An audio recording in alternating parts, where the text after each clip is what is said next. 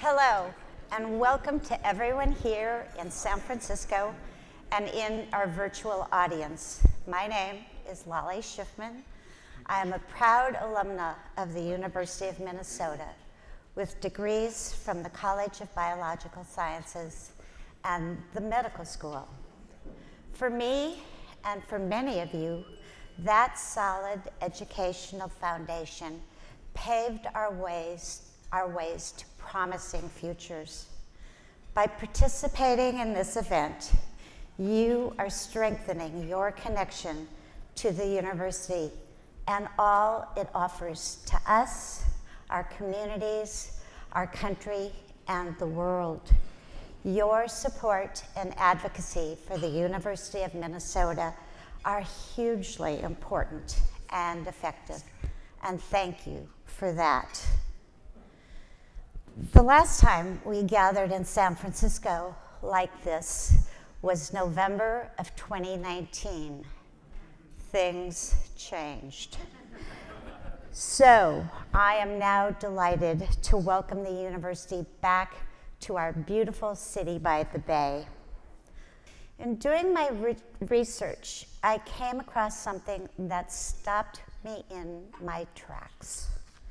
Just listen to this list of some of humanity's deadliest enemies: toxic shock syndrome, HIV/AIDS, SARS, antibiotic resistance, foodborne diseases, bioterrorism, influenza, diseases transmitted between animals and humans, Ebola as an example, and diseases caused by viruses such as the Zika virus and the dengue virus transmitted by mosquitoes, ticks, and flies.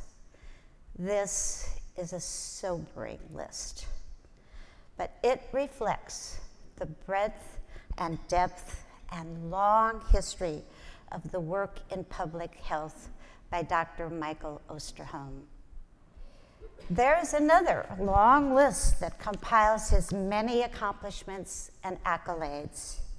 He is Regents Professor, McKnight Presidential Endowed Chair in Public Health, and the founder and director of the Center for Infectious Disease Research and Policy, as well as a distinguished teaching professor in the Division of Environmental Health Sciences, all at the University of Minnesota.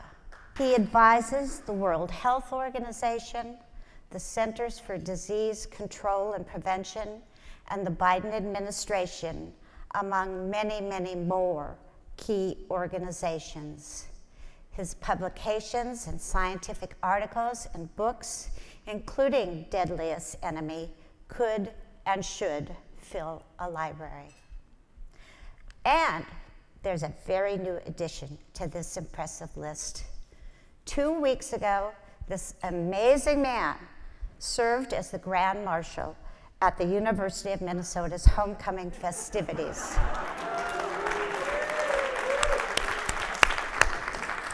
He did a very good job and was a big hit. I know, because I was there. And it seemed to me Dr. Osterholm loves the University of Minnesota, and the University of Minnesota loves him back. It is an honor to be here in this role, and it is a big responsibility. I thought I could use some help, so I asked friends and family members, if you got the chance, what would you want to say to Dr. Osterholm? Dr. Osterholm, this is what we want you to hear from us. For your nearly 5 decades of research, scholarship, and leadership in the vast arena that is public health, giving us answers long before we even knew we had questions, thank you. For your exceptional ability to communicate clearly and understandably, offering us advice we can safely follow, information we can trust, a virtual shoulder we can lean on as we grieve these unthinkable losses, and a helping hand to hold as we navigate these confusing and frightening times. Thank you. And for telling us the truth. Thank you. Thank you. Thank you.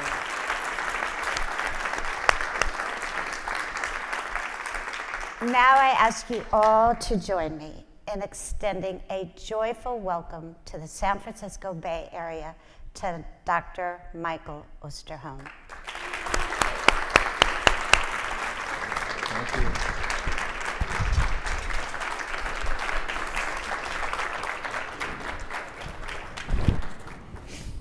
Distance does that. Well, first of all, Lally, thank you for that very, very, very kind introduction. I must admit that it's very humbling. And to see all of you out here in the audience tonight is just, wow, oh my. So thank you. It means the world. And I have to say that for any of you wondering, Lally has become one of my new best friends over the course of this entire event and planning for it. And it means the world to me, so thank you. As you see, I'm not alone up here, and I happen to be very fortunate to have with me tonight the interim dean of the School of Public Health, someone who was just introduced to you. And Tim Beebe, who really, if you're in the School of Public Health or in the area that he's worked in, needs no introduction. He's a remarkable gift to public health.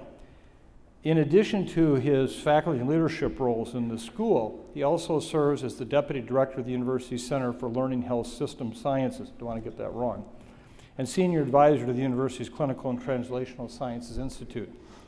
It really is my pleasure and honor to be up on the stage with Tim tonight, and to know that I am so fortunate to be led in the School of Public Health by somebody of such not only great professional qualities, but he's really a wonderful, wonderful person. So Tim, thank you. Thank you. Thank you. If you keep saying such nice things, you will be my new best friend. Thank you so much, Mike. So it's an honor to serve as the school's interim dean. The School of Public Health is the only School of Public Health accredited School of Public Health in Minnesota. We train 2/3 of the public health workforce in the state. Our students transform the practice of public health across the world. For 75 years, the school has taken on and grappled with the most vexing public health challenges. In 2020, our media mentions jumped 524% because of pandemic-related media attention, and due to one man. He's on my left, in case you were wondering. So I am so proud to call him a friend and a colleague, and that he's a tenured professor in our School of Public Health. I want to personally thank you for all that you've done throughout the pandemic and throughout your career. I met Mike back when I was at the Department of Human Services, and he was the state epidemiologist, and I just was wowed back then. He was actually training to swim the English Channel at the time. Another story. So I am so happy to be up here, and it's a privilege to be asking some of the questions that you all submitted. We've tried to aggregate those questions and kind of thematically. And so I think we will pivot now to the questions. Does that sound good? Sounds good, thank you. All right, so can you just say a little bit more about your, I don't know if we have I think we have a photo of you as Grand Marshal. And if you want to say. Oh my. How was that experience? Looks like you have company. Well, first of all, this photograph actually represents a lot in my life, but let me start out by a story. So I get this phone call from someone whose name is very familiar to me, but I don't think it's her. the president of the Alumni Association, telling me I'd been chosen to be the Grand Marshal for the homecoming parade. I assumed I was getting punked. And as such, I kind of went on with it, okay, and I was ready to hang up. And then I realized this is real. And then my next thought was, what's wrong with the university? Me? So, I think it's this photograph, which I had not seen before. What you see there is my partner, Fern Peterson, and some of my grandkids. This really represented to me kind of completing the circle of life, you might say. I have been at the U for 47 years. While I've served in other roles, I've always been at the university. I've been an advisor since 1978. And it's hard to express how you love something, how you care about something. And for a couple of you in the room who are old enough, you may remember the song to the movie To Sir with Love, Sidney Poitier. And in that, he was an engineer who couldn't find a job, but he ended up getting a school teacher's job in the roughest areas of London.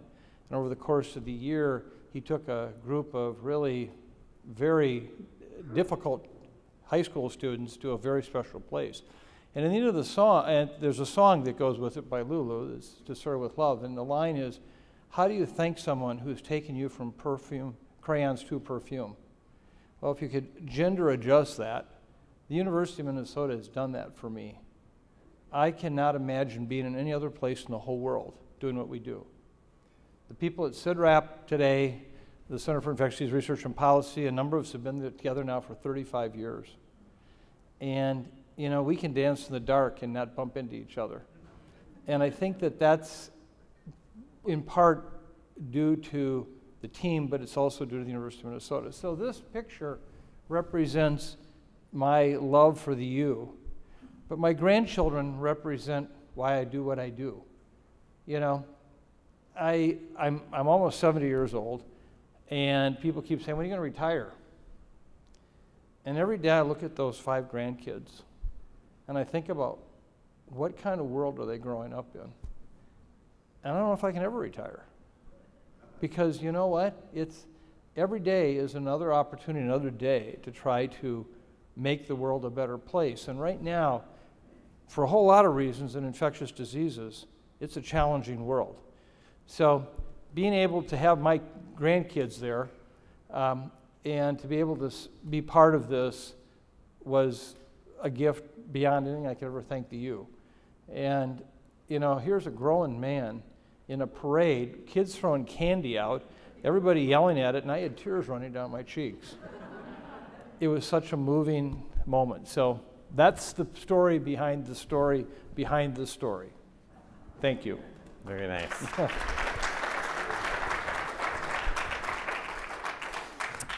All right, switching now to the questions from the audience.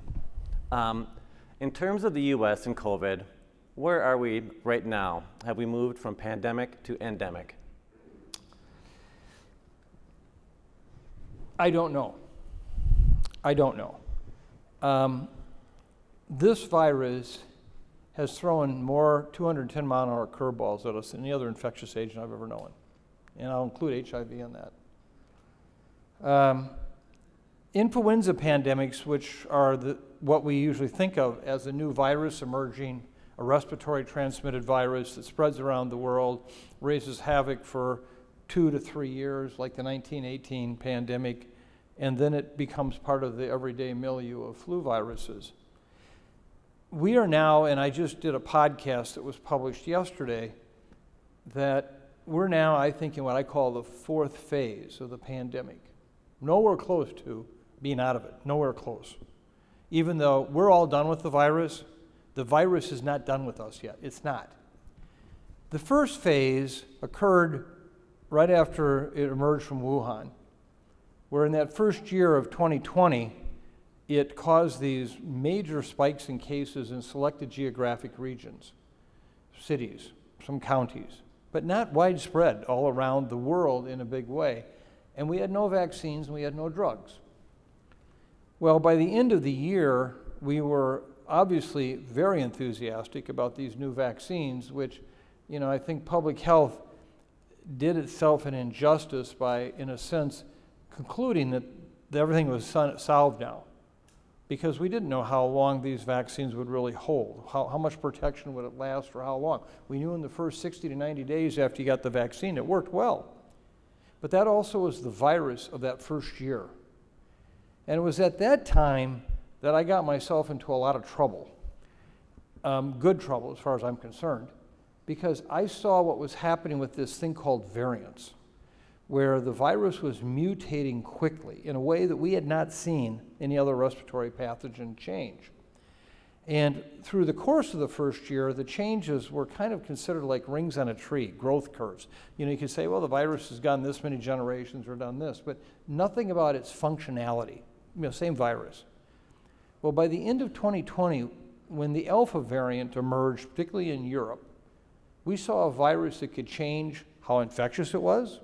It could change how it might cause more serious illness, and it could even in some cases potentially change in such a way that it would evade the immune protection from previous infections or previous vaccinations. And in January of 2021, on Meet the Press, I said, I thought the darkest days of the pandemic were still ahead of us. And man, you could have had my head quartered in so many circles around the world because I'm just a scaremonger. But I saw these variants coming. And then Alpha did arrive. And then Delta arrived. And then the worst of all was Omicron. And that was really phase 2 to me. It was the kind of mountain peak of cases, and then it dropped precipitously to a mountain valley.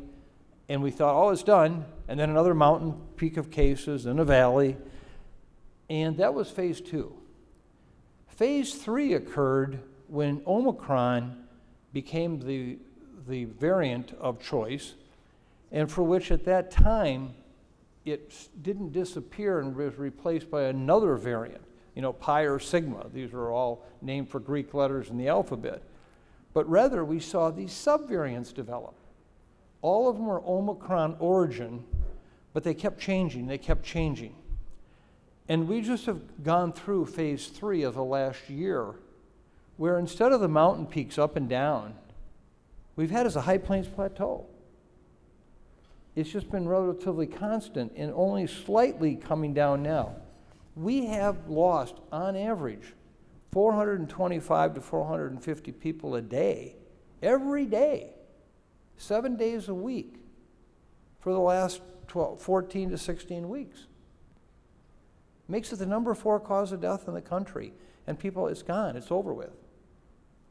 Now, grant you, many of the people who are getting very ill and are clearly at risk for that because either they're older, which is a risk factor, I understand it well. They're also not vaccinated. So, but everybody assumed this was going to be the soft landing.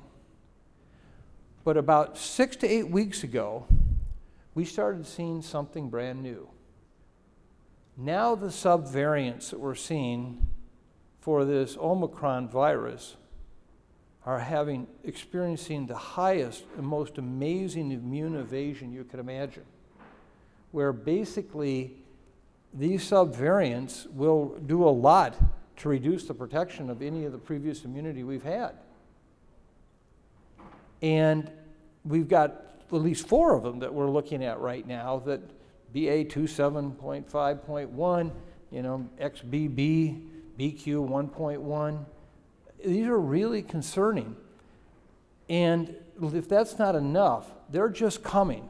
They're not here yet.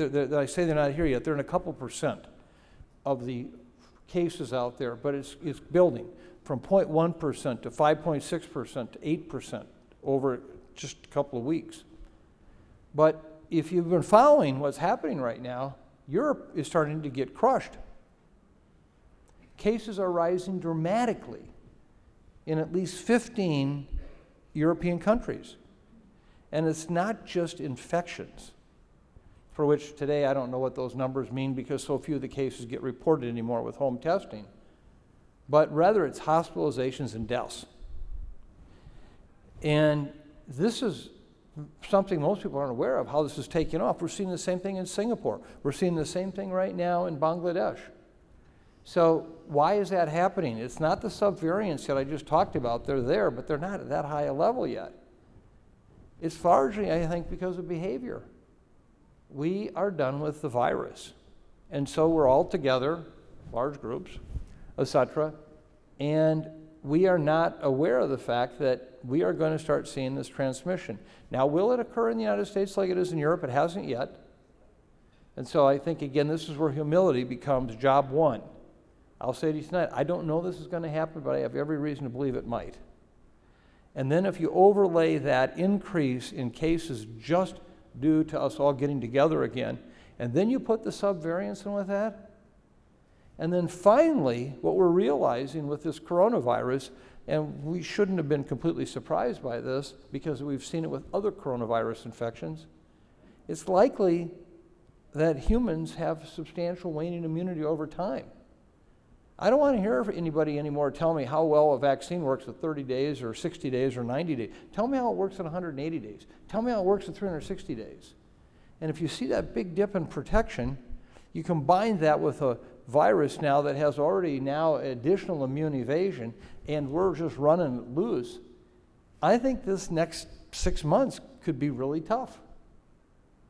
And then if that's not enough, let's lay it on the reality of where we're at today in our healthcare systems. If anybody, there's some of you in the room here who know this firsthand. We have virtually eliminated any excess capacity in healthcare today, due to the loss of many healthcare professionals who left, who didn't come back, due to the fact that it's not just in hospitals and clinics, but it's in long-term care and step-down. And we have so many people today who are in hospitals who should be in long-term care, who should be in step-down, but there's no place to send them. We have a razor-thin capacity today to take in new cases of anything.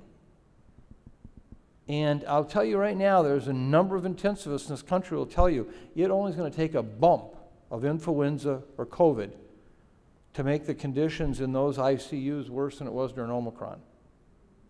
And we don't really see that. We don't get that. So I think if you put this all together, it's, for a lack of a better term, a perfect storm. I hope so badly I'm wrong. I hope. But hope's not a strategy. And so I think where we're at today, Tim, is one, all the indications are not good. Two, there's still a lot you can do about it. I feel confident and comfortable here tonight. I'm fully vaccinated. I have all my doses on board, so at least I got protection for now. And I have my N95, and I feel very comfortable with that protecting me. So I'm not saying people have to stop living their lives. But we are going to have to understand that the disease right now that's killing us as the fourth leading cause of disease in the country could get a hell of a lot worse in the next 6 to 12 weeks. So if you're going to live your life in the public domain, which I hope you all do, I hope you get together. My family, what we do is, the rule of thumb is you have no contact with anybody in the 3 previous days we get together who you know has COVID or suspected COVID. Number 2, if you have any symptoms, even allergy-like symptoms on the day of, you can't get together. And 3, we always make sure that we test. And while that test is not perfect, if you add those 3 together, I still live my life. And I still spend time with those incredible grandkids. And so I hope tonight the message I send to you is stay tuned, but there's still things you can do about it. And if you haven't gotten your most recent dose of vaccine, please. As of Friday morning, only 5.8% of U.S. residents eligible to get a booster dose have. That's incredible when you have a virus like this. So I hope that's helpful. When you say booster dose, do you say the second one or the? Oh, I'm talking about the most recent one that's the bivalent. You know, if you can get, if you already have additional booster doses on board, that's great. But you can now get the BA.5 bivalent vaccine. Thanks, Mike. I think you might have answered like the next 5 questions. Oh. Sorry, I'm a professor. What can I say, you know? Well, less of me talking, so that's good. You know, is there a time within the next 30 years where we don't have to worry about COVID-19?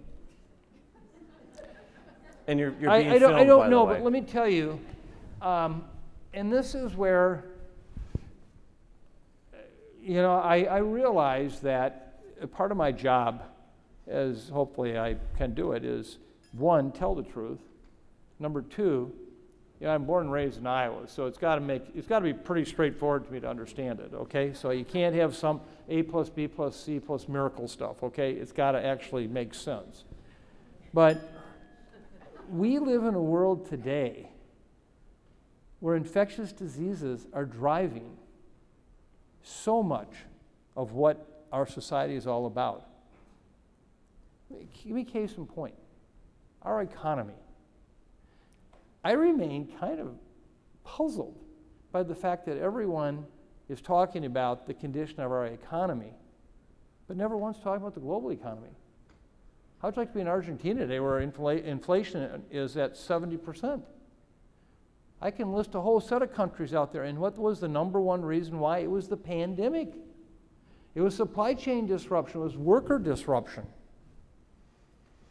And if you look, the war surely has played some role in petroleum-based issues, but right now you got China with 240 million people locked down for COVID, and supply chains continue to be seriously interrupted. That is by itself reason to say planning for these pandemics is kind of important. But second of all, the one we're dealing with right now is not the big one. This is not the big one. The one that keeps me awake at night and keeps one eye open is a coronavirus, but taking a slightly different assembly of parts. I had the opportunity in 2003, when I was splitting my time between the University of Minnesota and serving as a special advisor to Tommy Thompson at that time, post 9/11, and the whole issue with bioterrorism. And so I got firsthand knowledge and effort with the SARS outbreak, a coronavirus that spread through China and did spread through the world, but we were able to contain it because people didn't really get that infectious till the 4th or 5th day of their illness. And if we could identify cases or contacts quickly, we could shut it down for ongoing transmission. And we got rid of the animal reservoir we were able to identify in the markets of the Guangdong province. But it was notable that 30% of the people that got SARS died. Well, then along comes MERS, Middle Eastern Respiratory Syndrome, a coronavirus that emerged out of camels in the Arabian Peninsula. And I'd been serving as an advisor to the royal family of the EUA. And so I ended up over there in working on that. And the same problem was you had to find cases early and you could shut down human-to-human transmission. And by the way, you're not going to put down camels over there. I actually personally saw $40 million camels among the royal camel herd. But the thing that was notable, it killed over 30% of people. Now you got SARS-CoV-2 or COVID, and it is highly transmissible, but fortunately it only kills less than 1% of the people. There is nothing in viral genetics to say that someday these two are going to get together. And instead of having a highly infectious virus that kills less than 1%, it could kill 30%. That's the big one. And we are not taking that seriously. We're not seeing it. And so to me, when you ask me about these things, think about this. Right now, with almost 8 billion people on the face of the earth, 1 out of every 8 people who's ever lived is on the face of the earth right now. 1 out of every 8 people. And we need animals to eat. We surely use those. We have more interaction with animals any time in the human history. And then on top of it, we move around the world overnight. So what was in some distant place yesterday is everywhere tomorrow. So the world has really provided the ideal evolutionary support for these infectious agents. And you know, when I got into the business in 1976, I had more people say to me, "Why are you getting into infectious diseases? This is, you know, horse and buggy stuff." And at the time, we thought we had defeated infectious diseases. And right now, they're coming back with a vengeance. Whether it's monkeypox, whether it's Ebola, whether it's antibiotic resistance, whether it's COVID. And this is why our School of Public Health and our center, I think, unfortunately have a real need, and the world has a need for them, and will continue. And we have to be mindful that, just think about our economy. If you don't think that this was a problem otherwise, think what's happening to you right now, and that goes directly back to the pandemic. Thank you. You just touched upon, how quickly we can get from one side of the globe to the other, and one of the questions is, from your perspective, what would be the safest, if any, areas and modes of travel? So, I travel extensively. I have traveled extensively. I continue to travel extensively. I think it's all about, first of all, being smart about your travel. I do not pretend to know everything about traveling somewhere. I have a reliable travel clinic that I count on. So even though it's my business, these people follow it every day. They know if drug-resistant malaria suddenly shows up somewhere. So number one, surely travel. But when you do, make sure that you have all the things on board, vaccine-wise, advice-wise, as to what to do. Second of all, have a plan if something does happen. For me right now, I don't travel anywhere without my Paxlovid, because while I've not yet had COVID, and by God, I'm going to try hard not to get it, because I don't worry about dying as much, but I don't want to get long COVID. I carry Paxlovid everywhere I go. So should I get sick while I'm in San Francisco, I can take it just like that. Think about things like that. And then just understanding access to healthcare. How do you get it? Where are you going to? Plan ahead. Think about, if I'm going to this low-income country, middle-income country, will I have access to healthcare? And I think that is really, if you do things like that, I think you can travel safely. You can travel with managing the risk. And I think so. I would never encourage you to stop traveling. The world is a wonderful place, but just be prepared. You just mentioned long COVID. Can you discuss the consequences of and the treatments for long COVID? Boy, I wish I could answer this one. If I could, I would suggest a Nobel Prize would be deserved. We understand so little about this, but let me make no mistake about it. It is a very, very serious tail to this infection. Whether it's 2% up to 20% of people who get COVID, there's a lot. And whether it's 14 million or 18 million people in the US today that have it, I'm not sure. Well, it is clearly a subsequent series of potential illnesses that can occur after you've had COVID itself. It likely all has a somewhat common origin in inflammation. This virus has a way of really, really causing many of the tissues in your body to get very inflamed. This is why we worry about patients, for example, who then are at risk of heart attacks or strokes, because of all the thrombi that are created with this viral infection and what that can do. But today we see a lot of conditions that can all be traced back. Brain fog is one, and I know people with that, and they are very, very, very intelligent people who really have a hard time concentrating today. Fatigue. We see things as not as you say common, but COVID toe. Anybody who's had the inflammation of their toes with this will tell you it's much worse than gout could ever be. I actually have a friend who has COVID tongue who's probably lost 40 pounds in the last 12 weeks because their tongue is so inflamed they can't eat. They can't even have their saliva touch it. It hurts so much. And so all of these are part of this inflammatory process issue, so we try to suppress the immune system to the extent that that will make a difference. But the bottom line is we have a lot of study left to do, and this has been a largely neglected area. We're starting to build centers now around the country to look at this, to try to improve, the patient experience so we can study what might work, what doesn't work. But as I said just a moment ago, I don't want to get COVID. And I do believe because of my vaccine status and I have availability of Paxlovid, I'm not that worried about dying. But I am really worried about getting long COVID. I don't want that. And I think the chances are high, and there probably are people in this room right now who have long COVID and could stand up and tell you just how difficult it's been.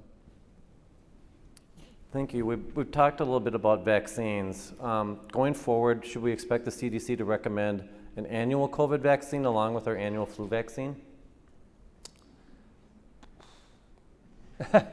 You know, I've been saying for some time, we can't boost our way out of this pandemic. And it's not because we couldn't get vaccines every 6 months or every 4 months, whatever. We won't. I just got done giving you a figure about how many people have received this new bivalent vaccine booster. And, you know, it harkens back to in early December of 2020, one of my podcasts was entitled actually, The Last Mile, the Last Inch.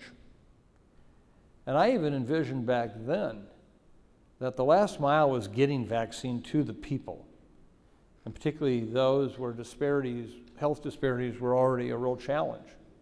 But the last inch was, but will they take it? And how many will they take? And there are so many people, so I already had 1 or 2 and done. I'm not going to do any more. And yet what we know is that it's really important to defeat this waning immunity. You need to kind of keep that immune system up. And it's all, you know, you're trying to build up each time it comes back down. So I think that ultimately it's with the current technology we have, you know, it might very well be a situation where you could recommend it, if not every year, every 6 months. Every 6 months. But I think it'll be a miserable failure because people won't do it. And I understand that. But I think that's where we're going right now. What we need are new vaccines, and that's what CIDRAP's working on right now. We actually lead a global effort with support from the Gates Foundation, the Rockefeller Foundation, to actually devise a roadmap for how to get game-changing coronavirus vaccines. Everything from basic R&D to manufacturing, finance, and policy. So I think at this point, expect you're going to see more recommendations coming down the pike for boosters, and I can tell you right now, I will always be first in line to get my booster. Well, it might be a good time to shift gears a little bit. We know that you're the director of the Center for Infectious Disease Research and Poly-CIDRAP. Let's learn a little bit more about your video. You know, a lot of people think that CIDRAP's a place, and actually CIDRAP's an idea, where we dream about what the world could be like as opposed to what it is today. And while we often hear that we must be a center all about COVID-19, we actually have a number of major programs ongoing that deal with antibiotic resistance, drug shortage supplies, getting new and better influenza vaccines, and the whole purpose is to try to make tomorrow better than it is today. We had all these programs in place before COVID ever started, and yet we were able to stop on a dime in terms of how quickly we could pivot to include COVID. We were one of the very first organizations in the world to publish an article on what was happening in Wuhan, China in December of 2019, well before the world even heard about it. We were the very first location in the world that publicly stated that this would be a pandemic. So one of our really unique talents and capabilities is that if a problem arises, we will respond with full force without at any time dropping what else we do. And I think that's really been a hallmark of what's gone on at CIDRAP over the course of these past 20 years. This is all about infrastructure. This is all about people. This is all about a commitment to the future and doing what we can to make the world a better place for our kids and grandkids.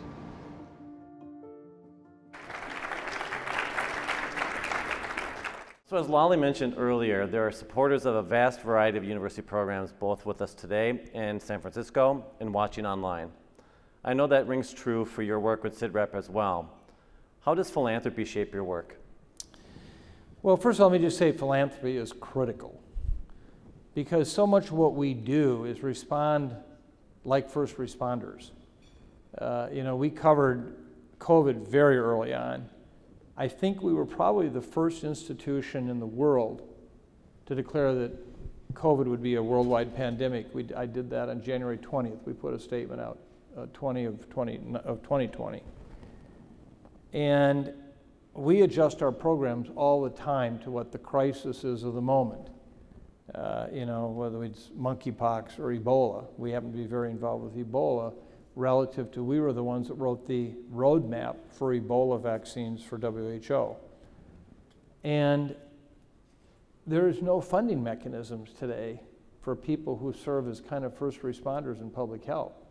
You got to apply for a grant, and then it has to have some defined research outcome, and it takes a year. Well, by that time, things are all over with and done, you know? And so the philanthropic world has been critical to what we do because it allows us the freedom. You know, we've been blessed, and I want to make sure I get this, but Christy Walton, who has been so incredibly kind, supported a major effort that we did, and we are continuing to do, on drug shortages. We have the most definitive drug tracking system in the world right now at CIDRAP for looking at shortages and why they're occurring, including active pharmaceutical ingredient production in China. And we can tell you on any given day what's happening where in the world and how. And that helps us plan for all these shortages that occur. Christy has supported that completely. And she's also very kindly put a challenge grant up for our center for part of the fundraising we're doing to build this kind of endowment to keep this work going. But it's just not just Christy. The Vincent Foundation has been very kind to us, and they not only support the CIDRAP effort, but they also support the University of Minnesota students' scholarships and have done so for many years. And last but not least, I want to call out to someone near and dear, Unorthodox Philanthropy, out of San Francisco, Mark Lampert and Kathleen Clemens. Kathleen is with us tonight, and they too saw the need for us to be able to stop on a dime and give back 9 cents change, and have given us unrestricted support, which we have used very targeted at the whole issue of COVID. You know, some people say to me, boy, that podcast you do, isn't that something? And my first reaction is, it's not me. There's a team of 6 people that work their tails off day in and day out to get that information. I just happen to be a voice. I happen to be a mouthpiece. And you know what? You know nobody pays for that? Nobody pays for that. If it weren't for support like the kind, Catherine, you provide, we couldn't do that. And I know some of you listen to it. Thank you. So I can't say enough how much philanthropy means to us. And you know, we've tried to be very good stewards of what we get, and we appreciate any help we can get that way. And all I can promise you is there will be one common purpose. What's it do for our kids and grandkids? And that's how I look at that money. Thank you. So we have just a couple more questions. This one is kind of near and dear to my heart. From your perspective, it's not like if, it's when. And what form of next version will be coming. So do you have any information that our national public health departments are preparing rigorously for another pandemic so we can mobilize more quickly if another one breaks out? And perhaps what lessons were learned that are being applied? I am absolutely convinced beyond a shadow of a doubt we are less prepared for a pandemic today than we were 3 years ago. Less prepared. 3 years ago, the CDC was a trusted voice of public health in this country. Today, it has sunk desperately, desperately low of anyone trusting its messaging. Public health is not trusted. Second of all, is the media doesn't know how to cover this. And when I say they don't know how to cover it, they never make it a priority to figure out who the hell is telling the truth or who's making the right predictions or getting them right. The same talking heads get on, even though they've just now made their 18th prediction that's been wrong. And there's no check and balance. There's no system to try to get information out to the public that has been vetted in such a way as to say, well, what does this mean or not mean? And so I think we have a lot of challenges with the media right now relative to what you all are hearing, because it says, you know, last week, the Commonwealth Fund put out a study saying how much disease would be prevented with these new vaccines, the bivalent vaccines. They didn't have a clue about the immune evasion issue that was emerging, or how many people really get the vaccine. And yet that was blasted all over the media. See, everything's okay. Got the vaccine, don't worry about a thing. And there was no real counterbalance to say, well, we hope that's the case, but again, hope's not a strategy. What are the reality? So I think we have a challenge with media. Second of all, third of all, I've already shared with you, our healthcare system in this country is a mess. And we are going to continue to see a lack of preparedness in that area until we come to understand what it's going to take to actually make it possible to have that kind of excess capacity if necessary, so when things bump up. Next, Congress is done. Congress is done. They put their money out. And right now, the administration's requests for more support for vaccines, more testing, have been all turned down. We're watching in the next 60 to 120 days, almost everything around COVID will go back to the private sector. And all the disparities that have been there for so long in private sector healthcare are going to be there again. And it's going to be a heck of a problem. And so I could just go on with this. And so I'm someone who says, if you're going to say these things, then do something about it. And so I actually am writing another book in which I try to lay out these challenges and what we can do about it. And I keep using the bottom line message of saying, number one, as the old oil fram commercial used to say, you can pay me now or you'll pay me later. And from an economic standpoint, it is one of the best investments we can make to reduce the likelihood that we'll ever see this kind of thing again. I mean, you can build all the missiles you want. You can build all the guns you want, all the airplanes you want. And we do, because we know what would happen if we didn't have them. But we don't think that way with infectious diseases.